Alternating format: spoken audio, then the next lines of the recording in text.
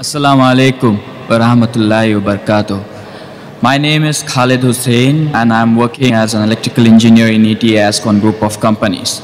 My question is, does Islam permit media? Because during the time of Muhammad sallallahu alaihi wasallam, there was no any means of mass communication as mentioned by you.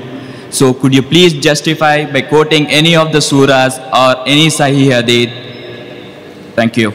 The brother has posed the question that at the time of Prophet Muhammad sallallahu alaihi wasallam, there was no mass media. So does Islam permit media? Can you quote a Quranic verse or Hadith? Brother, point to be noted. As far as ibadah is concerned, what is mentioned is fard. This is the law of the Sharia. In other things, in the mamlat, in day-to-day life, what is mentioned as haram is haram, everything else is halal. For example, pork is haram, alcohol is haram.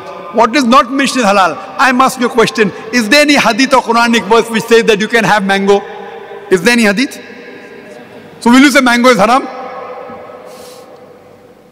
So in terms of worship, what is mentioned is fard, only do that, nothing else. In terms of how to lead a life, what is mentioned haram is haram, everything is halal.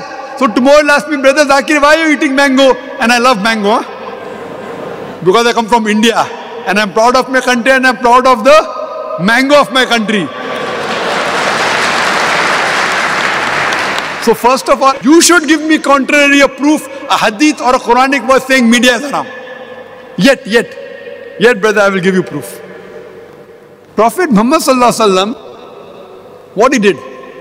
He dictated letters to non-Muslim kings, to the kings of Abyssinia, king of Yemen, of Persia, asking them, quoting the verse of the Quran of Surah Imran chapter 3, verse number 64, Qul ya ahlal kitab, say, O people of the book, ta'alaw ila kalmatin sawa'im bayna bainakum, come to common terms as in us and you. Which is the first term? Allah na'budu illallah, wa nushrika bihi shay'un, that we associate no partners with him. وَلَا يَتَّخِذَ بَعْضُنَا بَعْضًا أَرْبَابًا مِنْ دُونِ اللَّهِ, that we erect not among ourselves lords and patrons other than Allah. فَإِنْ تَوَلَّوْا, if then they turn back, فَقُولُوا شَهِدُوا, see, ye bear witness, بِأَنَّا مُسْلِمُونَ, that we are Muslim, bowing our will to Allah. He dictated letters and he sent them on horses.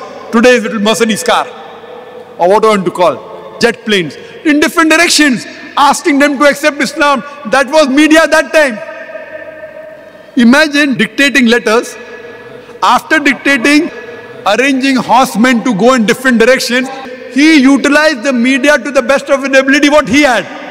Wallah, today if Prophet Muhammad sallallahu alaihi wasallam was alive, I feel he would have used the media to the best of his ability. But within the purview of the Islamic Sharia, not utilizing anything which is haram. Haram things should not be used, but what is halal? Like a knife can be used for good purpose and bad purpose. So knife per se is not haram. So media per se is not haram, though majority of the things on the media are haram. What we have to do is use it in a halal way. Turn the tables over. Within the purview of the Islamic Sharia, utilize in a halal way. So at least we can testify to Allah subhanahu wa ta'ala that inshallah we tried our little bit what we could to convey the message. Because our job is to convey the message. Allah says, فَذَكِّرْ نَمَنْ تَمُزَكِّرْ. Our job is to deliver the message. Giving hidayah is in the hands of Allah subhanahu wa ta'ala. Hope that answers the question. Jazakallah.